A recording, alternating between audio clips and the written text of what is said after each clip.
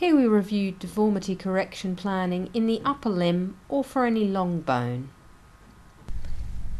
In the Deformity Procedures module, if an upper limb long bone is chosen, such as the forearm or humerus, a different set of axis definers become available. For this case, we choose the humerus, open both images, and then scale in the usual way, remembering to specify the laterality or the view of the image. Once both images are scaled, the planning screen is visible. Then there is a general axis definer with no specific joint angulations.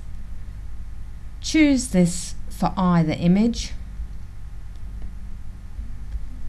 and choose to either define the joint line or the shaft axis in the proximal, middle or distal part of the bone. The 90-degree joint line angulation provided can be modified to suit.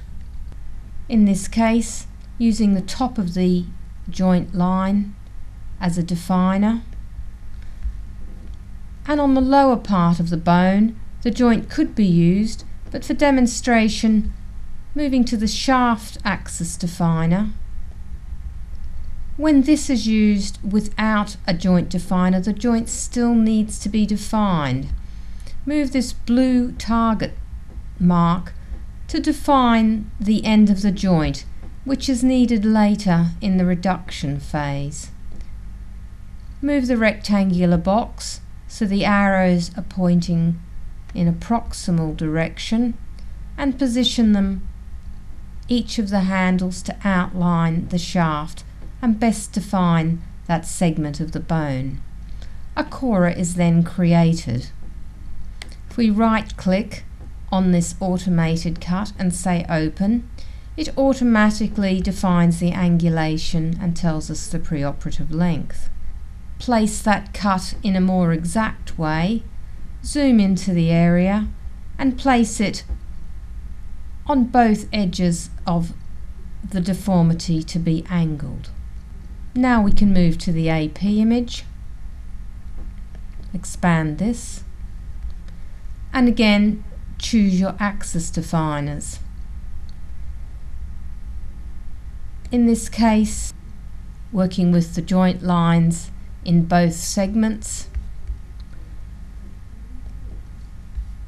A slightly different situation, as this is not an angular deformity but one of translation.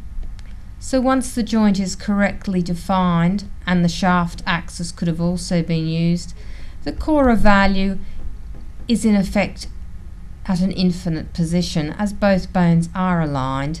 In order to make a cut in the appropriate place, right click anywhere on the yellow axis line and create cut, either open or closed, without an angulation value. This is a manual cut defined by the M. Then place the markers at the point where the cut will be made, depending on the deformity shown. Both images are now prepared, and values are shown here on the left panel.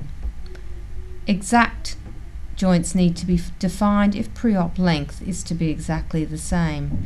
There is also a cut display panel.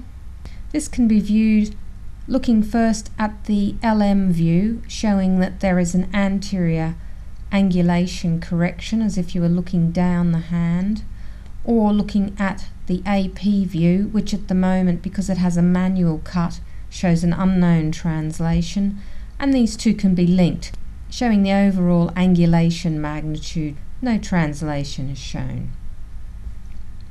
Closing this unless it's required.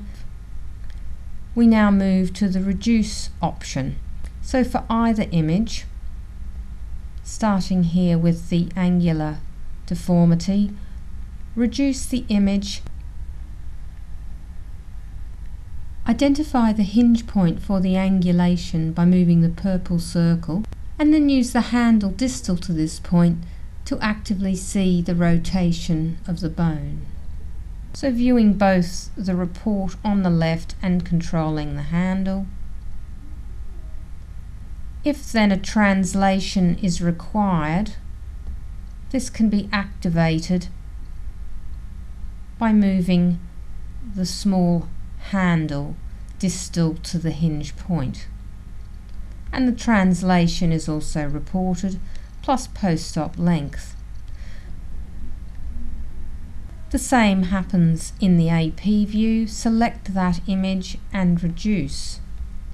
This time the cut line has been defined and no angulation is required, just a translation to the point where it is felt the best overlap is created, and also slight lengthening is needed.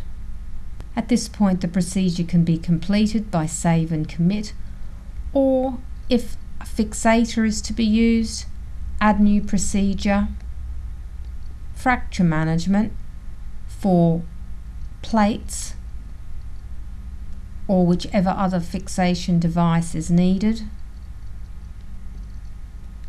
and add that procedure. Nothing will be visible until the templating screen is selected. The reduced positions of the bones will be held and the plates will appear. Follow standard plate positioning methods.